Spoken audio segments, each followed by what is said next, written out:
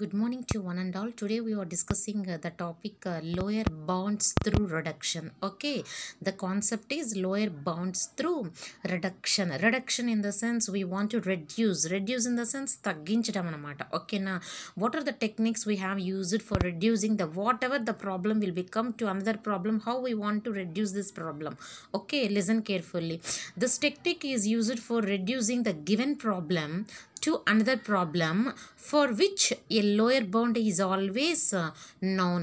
What in the sense అంటే అర్థమైంది అంటే ఈ టెక్నిక్ అంటే అర్థమైంది. ఫర్ ఎగ్జాంపుల్ ఒక సార్టింగ్ ఆఫ్ ఎన్ అల్గోరిథం అనే ఒక ప్రాబ్లం తీసుకోండి. మీకు first of all sorting of N algorithm అనే ప్రాబ్లం అనేది మీకు తెలీదు. అంటే ఆ ప్రాబ్లం అనేది మీకు తెలీదు.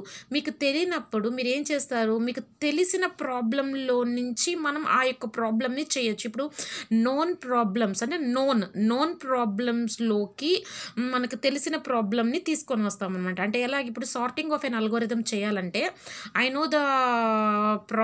Know the algorithm for comparison of N algorithm plus I know one more algorithm swapping of N algorithm. అంటే ఒక్కొక్క నెంబర్ని ఎలా కంపేర్ చేయడం నాకు తెలుసు. స్వాపింగ్ ఆఫ్ ఎన్ అల్గోరిథం అంటే ఏంటి, ఒక్కొక్క నెంబర్ని ఎక్స్చేంజ్ చేయడం అంటే ఒక నెంబర్ నుంచి ఒక నెంబర్కి ఎక్స్చేంజ్ అంటే చేంజ్ చేసుకుంటూ రావడం అనమాట. ఈ రెండు కాన్సెప్ట్ అంటే నోన్ ప్రాబ్లమ్స్, నీకు తెలిసిన కాన్సెప్ట్స్లోకి ఈ యొక్క నోన్ ప్రాబ్లమ్స్లోకి ఈ యొక్క సార్టింగ్ ఆఫ్ ఎన్ అల్గోరిథంని చేసుకొని మనం తీసుకొని వస్తాం అనమాట. అంటే ఎలా we have to do now అంటే సార్టింగ్ ఆఫ్ ఎన్ అల్గోరిథం ఈ doesn't know the programme.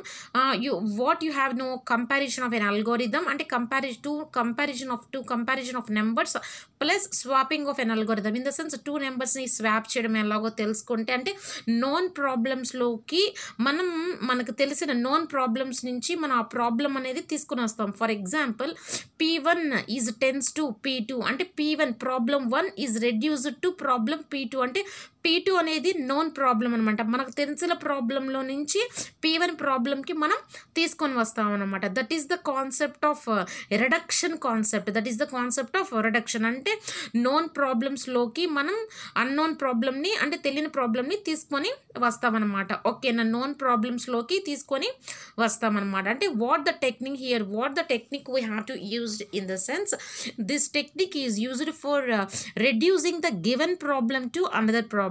The main concept reducing the given problem, whatever the technique we have to derive the given problem to another problem for which a lower bound is always known. అంటే మనకు తెలిసిన ప్రాబ్లంలో నుంచి మనం reduce చేస్తాం అన్నమాట ఆ ప్రాబ్లంలోకి. ఓకేనా, this technique is used for reducing the given problem to another problem for which A lower bound is always known. That is the concept of reduction. That is the concept of lower bound through reduction for which a lower bound is always known.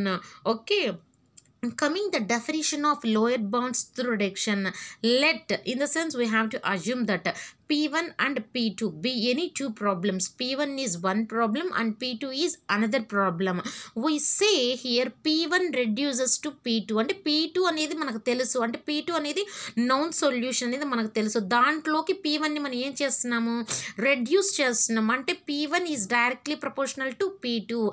P1 is reduces to P2 in time T of n. Okay, if an instance of P1 it can be converted into an instance of P2 అంటే P2కి అంటే P2 అంటే ఏంది, మనకు noun problems అని మనకు తెలిసిన ప్రాబ్లమ్స్లోకి మనం ఆ యొక్క P1 ప్రాబ్లమ్ని తీసుకొని వస్తున్నాం. అంటే in the sense if an instance of P1 it can be converted into an instance of P2 and a solution. Okay, for P1 can be attained from a solution for P2 in time less than or equal to T of n. In the sense what we have to do the concept, if an instance of P1 it can be converted into an instance of P2 and a solution we get. అంటే P2 అనేది ఒక non ప్రాబ్లమ్స్లోకి మనం P1 ప్రాబ్లమ్ని తీసుకొని వస్తున్నాం. అంటే we have to do here what P1 is reduced to P2.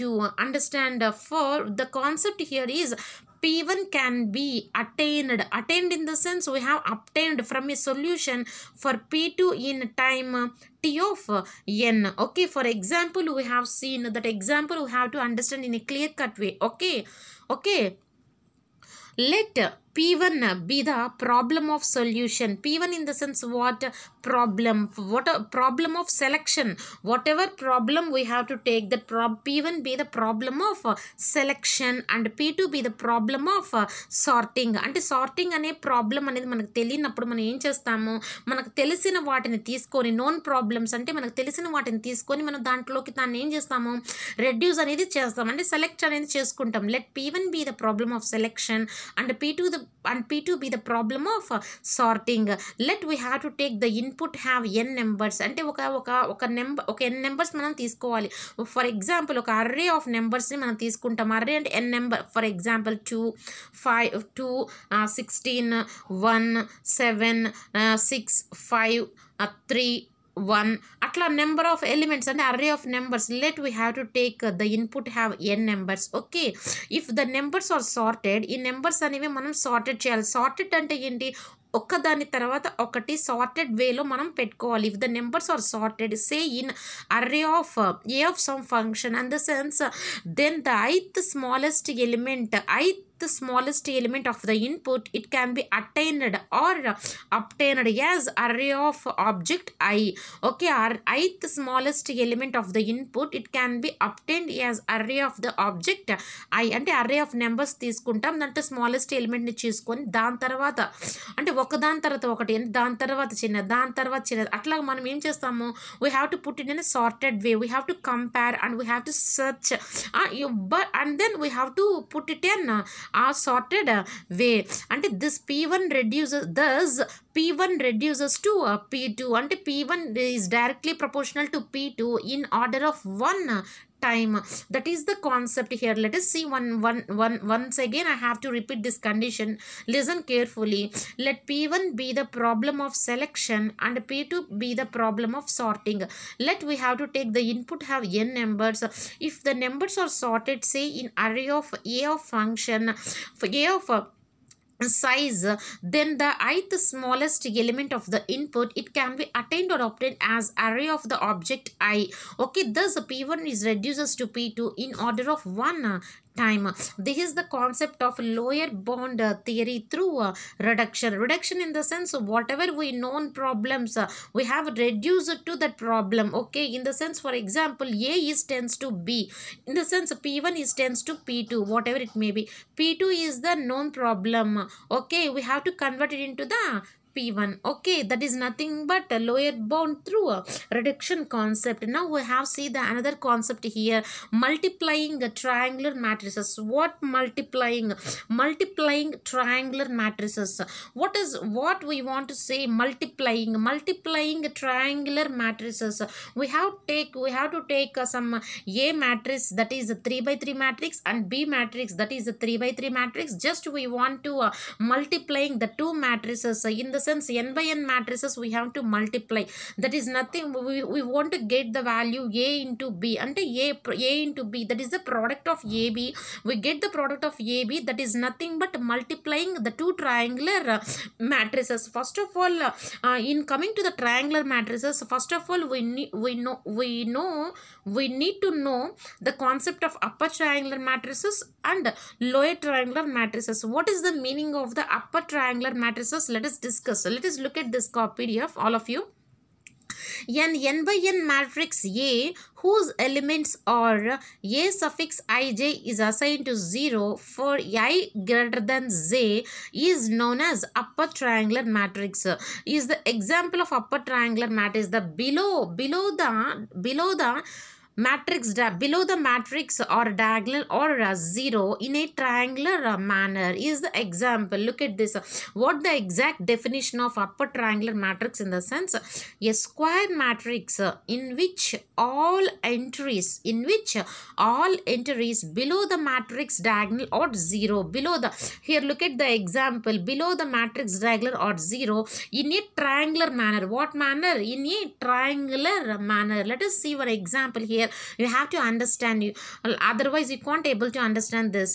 Listen carefully, all of you. Matrix C is assigned to, for example, I have take the diagonal elements are 5, 4, 2 diagonal elements in the sense a11, a22, a33, and then we have to take below the matrix diagonal elements are 0 and upper diagonal elements are 1, 0, 2. Okay, and next we want to take and further example m is equal to 5, 8, 0, 4 in the sense below the matrix diagonal or 0 in a triangular manner.